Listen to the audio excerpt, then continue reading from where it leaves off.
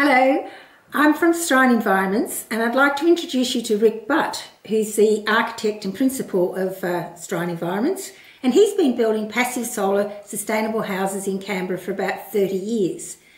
But to tell us why they're sustainable and why they're passive solar, let's ask Rick. With appropriate design and construction, we can minimise heating and cooling with passive solar design principles. Sustainability means a lot more is considered than just passive solar or low energy. Sustainability includes water, food, transport, materials use, a whole lot of things. And in our buildings, sustainability is evident with things like rainwater tanks, perhaps compost toilets, recycling facilities, composting, other elements to try and reduce the impact of a building on the environment and the lifestyle of people living in that building. So Rick, you said that building materials are one of the elements of sustainability, but you build in concrete. And I always thought concrete is bad for the environment. Why do you use concrete if you're trying to be sustainable? The fact is that concrete has a very low carbon content compared to most other building materials. So it's got about the equivalent of timber, far less than things like clay bricks or aluminium or glass, much, much less.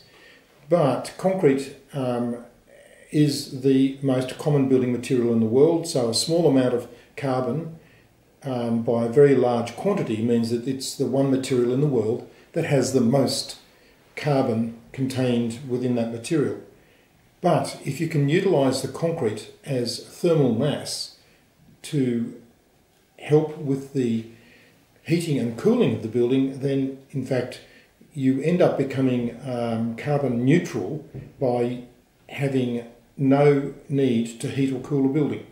So the concrete captures the heat of the sun, is that what you're saying? Yeah. Better than other materials? It's the best material that we have for thermal mass. It's high density, it takes a long time to heat up, it takes a long time to cool down. One of the most important principles is that if you can isolate the concrete inside the house, that's the floor and the walls in particular, from the exterior, and the isolation that we use is insulation, so that separates the interior from the exterior, then once the interior thermal mass of the concrete stabilises, then we can utilise that comfortable temperature inside, that stable temperature, and that minimises heating and cooling. So lately, Rick has been getting into prefabricated modular housing, and that means that the houses are built not on site, which is becoming expensive, too expensive to build, and the future of housing is going to be prefabricated housing. But his houses are not only prefabricated, they're modular, which means that well, let's ask Rick what that means. So we've been developing a prefabricated modular system utilising concrete. We're probably, as I understand it, the only people in Australia and one of the few in the world that are doing heavyweight concrete modular buildings that are prefabricated off-site. What we're trying to do is to simplify the building process and to reduce the costs of construction, and also to get repetition in off-site factory type construction. And so we've come up with two types of modules, a utility module. So the utility modules are used for all of the wet areas, kitchens, or bathrooms, or laundries within a house. And they are created like a shoebox off-site, fully finished and brought to site and installed.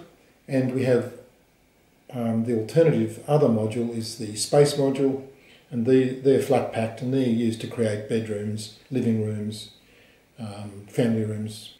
So Rick, we know you're building concrete and we know that concrete's heavy, but what's the advantage of having heavyweight prefabricated buildings? You know, you say you're probably the only one doing heavyweight buildings in Australia, and we've heard of prefabricated lightweight kit homes for many, many years. But what's the advantage of having a heavyweight building? The greatest advantage of a heavyweight building is the temperature control that we can achieve inside to maximise the thermal comfort of the interior and the thermal comfort of the occupants that are living within it. And so the fundamental principles of a passive solar building that we create are that we face north so that we can maximise winter sun coming in, and because of the pattern of the sun, the different pattern between summer and winter, by facing north we can also exclude the hot summer sun from coming into the building. So that's one of the first and key critical elements. The second one is to have this high thermal mass of concrete, and the floors, we try and do the floors in a construction manner that couples the floor to the earth, so that means there's a direct connection between the concrete floor and the earth, so that we can utilise the infinite thermal mass of the earth below the building to add extra thermal mass, because that thermal mass stabilises the temperature inside so that we have almost no variation between day and night for the interior. So Rick, you talked about these modules you've developed, but what if I want something a little different? Are you able to accommodate that? You know, I might not want these blocks that you're talking about. And what if I've got a house out in the bush and I want it off the grid? Can you accommodate that? And what if I don't actually like the look of that raw concrete? We can put our modules together in a infinite arrangement, so there's no limitations from that point of view. In terms of construction, though, there is a limitation on the overall size of each module, and that's related to truck transportation to get them to site. Many of our houses have been built totally off the grid. We've been doing that for decades. And what about if you just don't like grey concrete?